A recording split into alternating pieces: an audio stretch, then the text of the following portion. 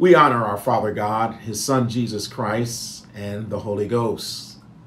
We also honor our General Chief Overseer, Bishop Dr. Calvin Wortham, his Assistant Overseer, Bishop Bonnie Guster, to our Chief Helpers as well. Hello, everyone. My name is Trial Bishop Ronnie Mozee. I'm the Senior Pastor here at the Church of the Living God, the pillar and ground of the truth, which he purchased with his own blood, incorporated, located here at our headquarters at 7206 East 38th Street in the city of Indianapolis, Indiana. Today is April the 7th, 2023, which is a very special day within the Christian community. It is worldwide recognized as Good Friday. When I began to read about the sufferings that Jesus Christ encountered on that day in history, church, I began to ask myself this question. Why would anyone consider this day to be called Good Friday? In John chapter 18, verse 13, first Jesus is arrested and led away to Ananias. Caiaphas in verse 14 also persecutes Jesus as well. In John chapter 18, verse 28, Jesus is sent to stand trial before Pontius Pilate. And Pilate in return in Luke chapter 23 sends him over to Herod.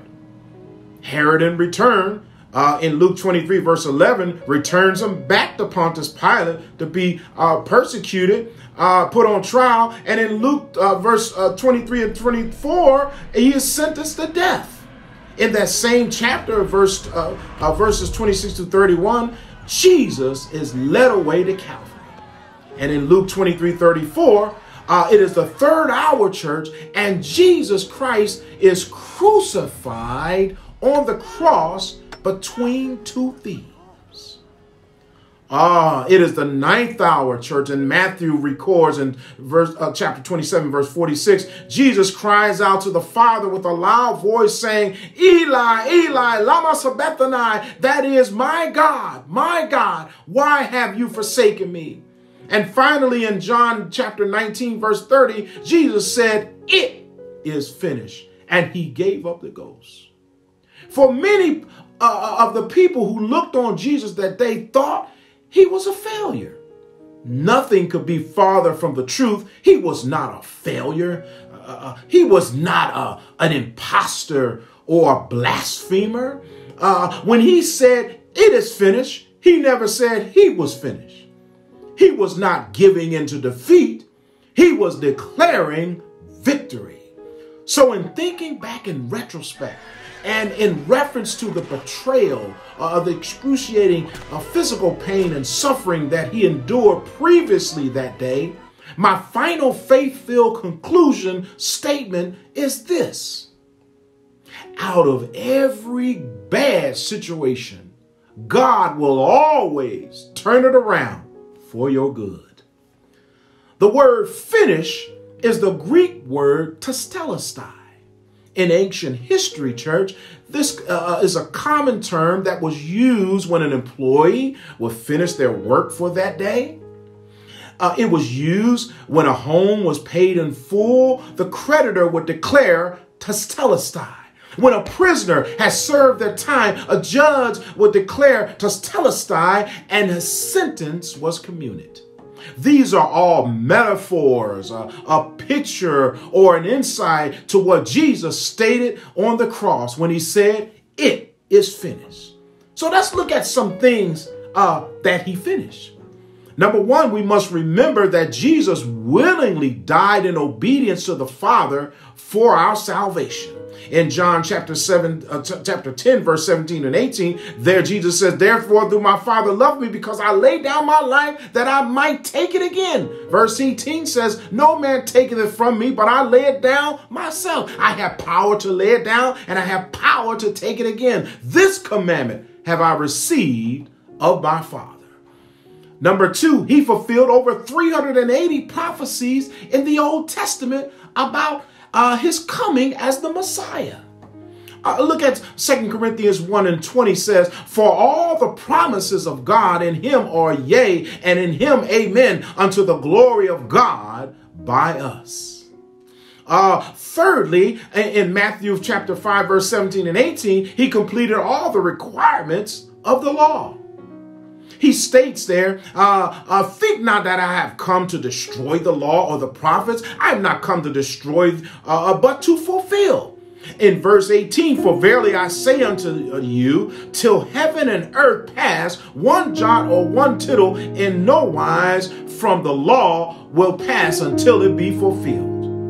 Number 4, he fulfilled all the Old Testament sacrifices. Hebrews 10 verse 11 and 12 states, and every priest standeth daily ministering and offering oftentimes the same sacrifices which could never take away sins. But this man, in verse 12, after he had offered one sacrifice for sins forever, sat down on the right hand of God. Number 5, he paid our penalty and canceled our sin debt, freeing us from the law of sin and death.